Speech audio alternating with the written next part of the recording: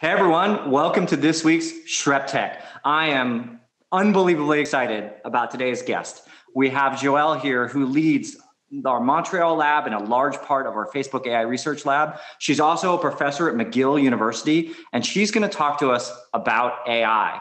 Joelle, welcome to Schroepfer. Thank you. Really happy to be here. Okay, so I have this theory that anyone can learn AI if they put their mind to it. So let's just start. If I'm a newbie and I don't know anything about AI, tell me about it. What is it? It's interesting. It's been evolving over the years. The concept of AI itself started around the 1950s, though it had been sort of in the imagination before that with automatons and robots and so on. But from the early days, they sort of took AI and split it into a bunch of sub-disciplines. So can we understand language? Can we understand images? Can we form memories? Can we perform association between objects? And it proceeded with these different fields for several decades until one of these pieces sort of emerged as the dominant one and the most important part of the puzzle, which is machine learning. So a lot of time nowadays when people talk about AI, they actually refer to machine learning, which is the ability to digest large amounts of data and use this data to essentially make predictions. So one way to think of AI, and the most common way we use it today, is as a little prediction machine. And you can imagine that if you have this prediction machine, it's as close as we get to sort of a magic 8-ball for computer science. You can put that to lots of really important uses. Give us an example. Like, what are some real world examples of this prediction machine? This is something that we've used, for example, to analyze images. So you take an image of something, and this little prediction machine can tell you what are the objects in that machine. It can tell you some of the interaction between the objects. It may even be able to, take some questions about the object. So, is Joelle on the left or on the right of Schroepfer by looking at the overall view? Okay, so if I'm trying to describe the difference between AI and the subset that is ML or machine learning, what's a good way to explain that difference? I think AI is really the broader picture of just intelligence with an analogy to human intelligence. It's really quite grounded in notions of human intelligence. And so it's really the ability to reason, to plan, to form memories and so on. But machine learning is often the part that sort of fuels all of these other functionalities. Just like in humans, the ability to learn really opens up our ability in terms of all the other cognitive functions. Another common question or mistake I see people make is they see an impressive result in one area. So years ago, AI systems beat grandmasters at Go. And you say, well, wow, I can't beat a grandmaster at Go. So if that AI could beat a grandmaster, it must be able to do lots of things. But can it? Well, many AIs together, if you have your toolbox but you'll need, one algorithm or one learner who's learned to play Go and another one who's learned to write poetry and yet another one who's learned how to, compose music.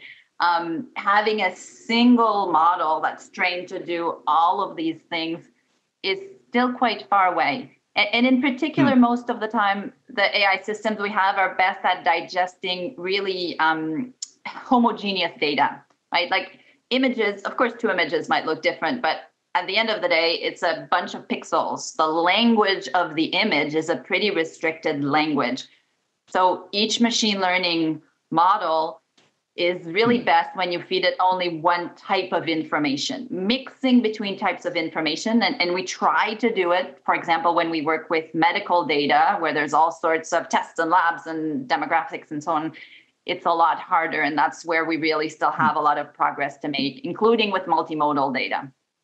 Well, so here's another question for you, which is, the field is moving so fast. And even if we shrink, so we started this with, okay, there isn't like an Uber brain that's sucking up all this information and capabilities. We're sort of building these more specialized tools. It's a hammer and a screwdriver and a saw, and they're really good at their task and language and video and whatever, but they don't sort of accumulate to some master craftsman or master brain. The other thing, though, is that people miss the rate of progress, as you just talked about, in the field of ML and machine learning. And so someone who maybe tried something a decade ago said, well, I tried this whole natural language processing thing and it doesn't really work. And but it kind of does now. What's changed? What's new? What would an out-of-date practitioner miss because they miss the state of the art of the field right now?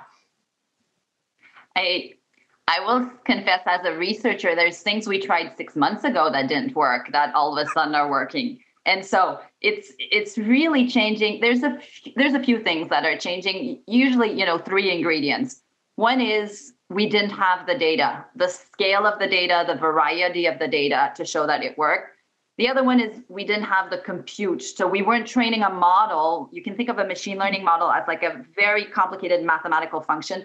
We weren't trying a function that was complex enough because we didn't have the compute infrastructure to do it.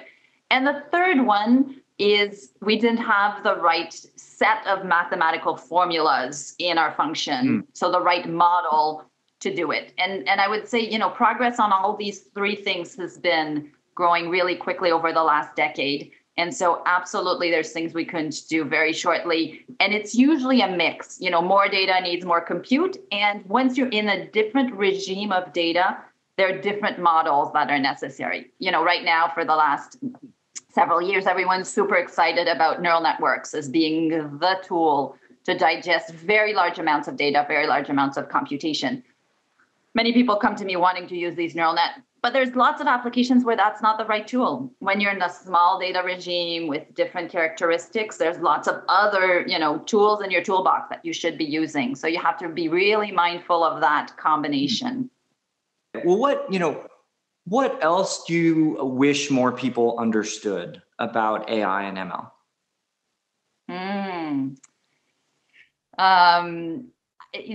There's a lot of people who think of AI and ML in particular as a black box.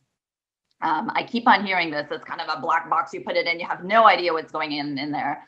And I wish more people understood that it's a very complicated box. There's a lot of things going on in that box, but in many ways, it's much more, you can audit what's in the box, you can rerun what's in the box, you can retrain it. It's a lot more understandable, of course, once you know the language of machine learning, but it's a lot more understandable than what's going on in human intelligence. People, think, oh, humans are so rational and these machine learning things are completely incomprehensible. Humans are very good at rationalizing their thinking process. The machines much less. And so one of the things we're doing is really helping the machines, explain their decisions so that they can communicate with humans. And in many really safety critical applications, if you think of use of AI for medicine, for the legal system, and so on, having that visibility and that understanding is really important. So not a black box, but a very complicated one.